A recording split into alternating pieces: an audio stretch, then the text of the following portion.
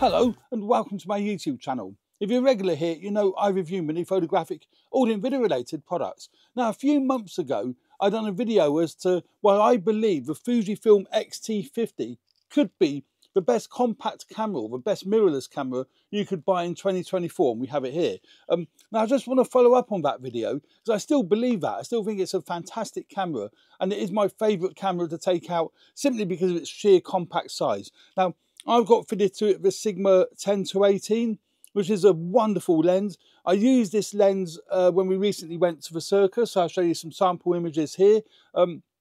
Now these sample images will be up on my Flickr page. I would strongly suggest that you take a look at them on Flickr rather than taking a look at them here. I'm only going to flick through them, so take a look at them on Flickr if you really do want to see how good the Fujifilm X T50 is. Now, it's a mirrorless camera. It's got its 3-inch articulating screen, the same as what many cameras have. I say articulated, it's a tilty-wilty screen. It doesn't articulate to the side. It only goes up and down.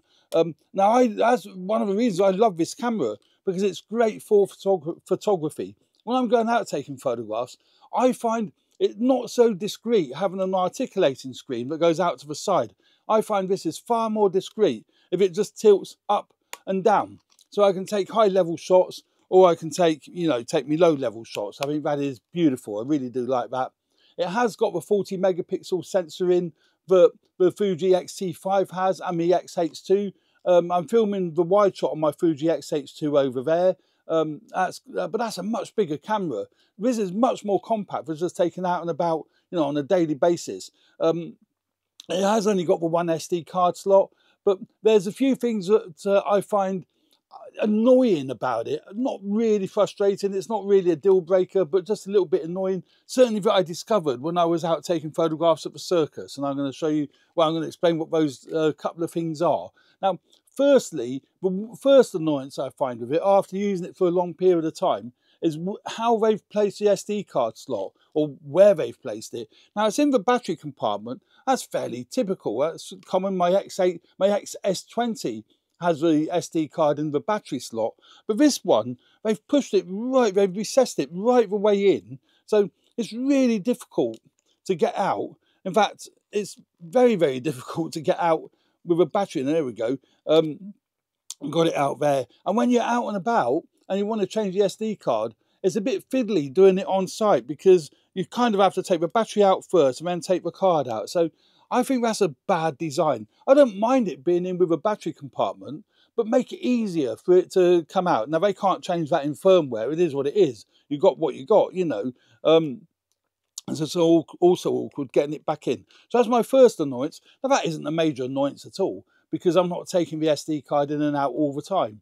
Predominantly, obviously, when I'm taking it out, is to load the images onto the computer. So it's not a real annoyance, but it is an annoyance. And the other thing that I found was the burst shooting. Now, it has got burst mode on here, and I used that from when I was taking photographs at the circus. You can see a few samples here that I took at the circus. They're beautiful images. This sensor does reproduce lovely images if you're using good glass on the front of it. Now, all these shots were taken with the Sigma 10-18, so I was getting wide shots, and also on my Fuji XS20, I had the 18-50 lens on. I've done another video actually where I say these two lenses could be the only lenses you ever need, whether it be for the Sony E mount, the Fuji X mount, or for now the Canon RFS mount. I say RFS because it's for the aps-c mount.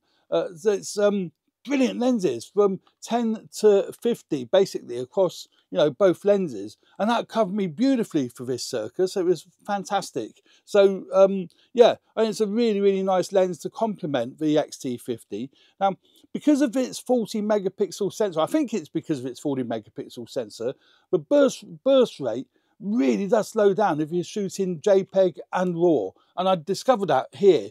And it takes quite a long time for it to read those images onto the SD card, so you can't take photographs while it's transferring the images over to the SD card. So I find the burst shooting is quite sluggish, but I'm sure if you're shooting JPEG only, it would be fine. But I was shooting JPEG and RAW, so that slowed the process down quite considerably. So that would be the only other thing I've noticed with this camera, is its burst rate is quite annoying when you're on location. I mean, you're having to wait for those images to be transferred to the card before you can carry on taking photographs. I found that a little bit annoying. I also thought I would find the 40 megapixel sensor a bit too much for a computer to handle, but it isn't. It works fine. I have no problems at all. I know I've got a MacBook Pro, one of the newer M2 MacBook Pros, but even so, I found that 40 megapixel sensor works fine, and it's great for cropping the image. So if you do want to crop the images, you've got the megapixel count there to be able to, you know, crop the images if you so desire to do so. The other thing I love about this camera is the auto switch. Now, again, when I'm going out and about just taking ordinary photographs, I don't want to mess around with setting the shutter speed and the aperture. I just flick that to auto, and then the camera will select the correct shutter speed and the correct aperture, correct ISO. You can still move all the focus points. It doesn't affect that at all, so that's great. And I find that very, very handy. Also, I have found this is the only model that in auto, it still shoots RAW. I found in the X-T50 and the other models that I've had, when you put it in auto, it only shoots JPEG. I'm really pleased Fuji obviously listened to their customers and actually made it, enable it to shoot RAW and JPEG. I think that is great. So yeah, very, very nice little compact camera, great for going out and about with. And its value for money, I think, is really good. I think it's, as I've said in another video, I think it's better value for money buying this than it would be the Fujifilm X100VI. That's got a fixed lens on. That's about £1,600. When it's not about, it is 16. If you can get it, they sell more on the second-hand market than they do new, because you can't get them. This represents much better value for money because it has got the same 40 megapixel sensor. It's got effectively the same innards, the same processor, but you can change the lenses. And it still looks gorgeous. It's a really, really gorgeous looking camera. So yeah, I can still highly recommend it after using it for several months now, using it regularly as well. I can still highly recommend it. And I say, with this 10 to 18 lens, works a treat. I mean, you can buy, you know, nice cheap lenses for it. This little artisan, TT artisan lens is really cheap. It's a 27mm lens. And it's gorgeous. The results from it are really good, and it works really well on the 40 megapixel sensor as well. So yeah, I mean, if you do you know, want to get the X-T50, then I would say go ahead and get it. You're not going to be disappointed with any images you get from it. And if you take a look at some of these images, you know, particularly if you look at them on my Flickr page, very challenging lighting conditions, but you still get lovely sharpness and lovely detail with these images. So you know, with this camera. So yeah, the ISO works really well. You know, so it will work in quite, you know, low lighting conditions without getting noisy images. So all in all, it's a really, really, you know, really, really nice camera. It's got your dual command dials on the cameras. You've got one on the back, one on the front. But most Fuji lenses have an aperture ring around the lens.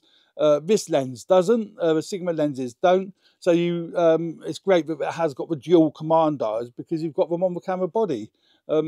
And you've got your shutter speed control dial on the top. It's got an automatic setting.